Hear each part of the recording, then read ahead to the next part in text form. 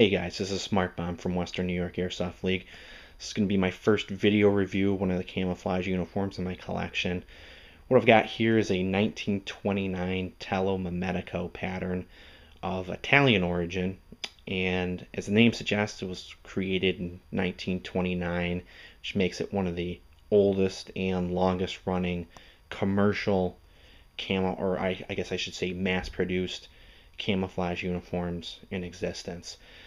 The pattern was originally created for shelter material for Italian troops, and I believe the first operational use of it was in Ethiopia in a slightly different format or set of drawings, I should say. And it then went on to be used in World War II, both by Italian troops and by German, like Waffen SS and guys like that. That version was a little bit different. The coloring was gray with, I believe, the brown and the mustard as well, as opposed to the green. But it did look a little bit different than this version, which is a post-war version. Not 100% what type it is in terms of whether it's an infantry version or a paratroopers version or something like that, but it's likely probably from the 60s or 70s, maybe the 80s, since it's in such good condition. Um, but like I said, it wasn't really put into disuse until really the early 90s when the Italians began using a modified US M81 woodland pattern. So I'm going to start off with a jacket here and just run you through the basic features of it real quick to familiarize it, and then move on to some of the more advanced stuff. Now, what you can obviously see from the preceding footage is there's these three primary colors of this sort of lime green, this rust brown, and then this, it doesn't necessarily show up as well in this video, but it's almost a mustardy tan color. And it's interesting just because these colors are a little light for what you would expect in a modern uniform, which belies its age. And I guess that's something that was probably refined as time went on from the original gray to this more green color, which, as far as most of its contemporaries were concerned, was probably much better at camouflaging than the solid color uniforms that most other nations were using. But it's obviously been surpassed both in complexity and color matching to the environment by more modern patterns. What you'll see here is up by the collar, which is interesting. There's no Star of Savoy on the tip of the collar like you see on most Italian uniforms. But then you've got this front closure of five, I take that back, 6 buttons, which is interesting because they're actually snaps as opposed to the typical what you see on uniforms of a button and eyelet set up like on M81 uniforms.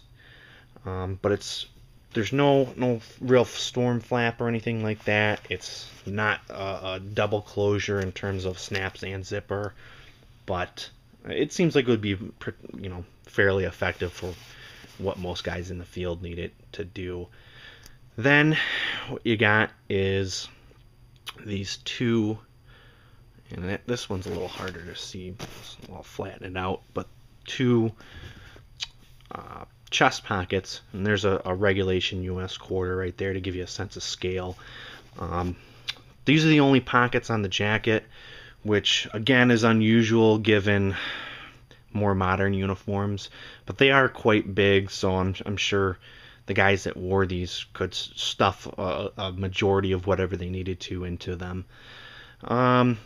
Moving on, some of the other interesting features are you see this elasticized waist, which is unusual again for a jacket, at least in modern uniforms, but it obviously keeps it close to the wearer's waist, and attempts to keep stuff out at least. You'll notice, however, that the cuffs are not elasticized fully, at least, and they've only got this partial elasticization, I guess would be the word, which, isn't bad. I think it's probably more of a look thing, to make them not appear so scrunched. But again, I'm sure it keeps stuff out fairly decently. Moving on, it's a little hard to see. I'll put this quarter back in here. These are actually padded elbow pads, which are, again, quite sizable.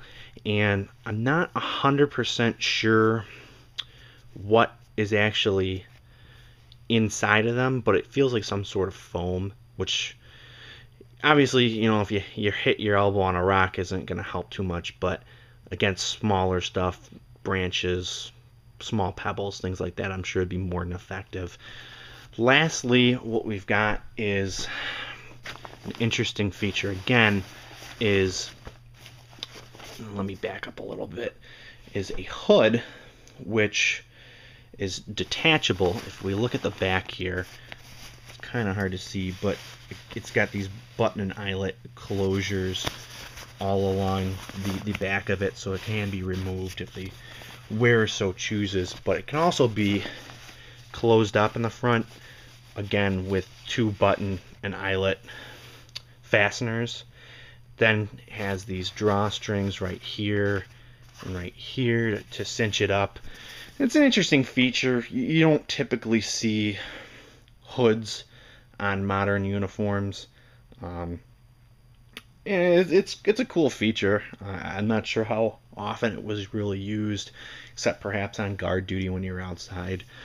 One thing about it that I'm not 100% sure on is there's an eyelet on the top where a button could go, and I'm not sure why it's there, because it doesn't appear to be any spot where there was a button on the back where you would, perhaps button it down to keep it from flapping around. But that's one of those things that I'm sure a more experienced person would probably know. Other than that, that's pretty much the jacket. The only other thing I forgot to mention are these 2 epaulets. Again, pretty standard. They'd fit a beret or something like that, but they're by no means anything unusual. That's pretty much the jacket. I'm going to talk about the pants in a minute. I just have to set them down, but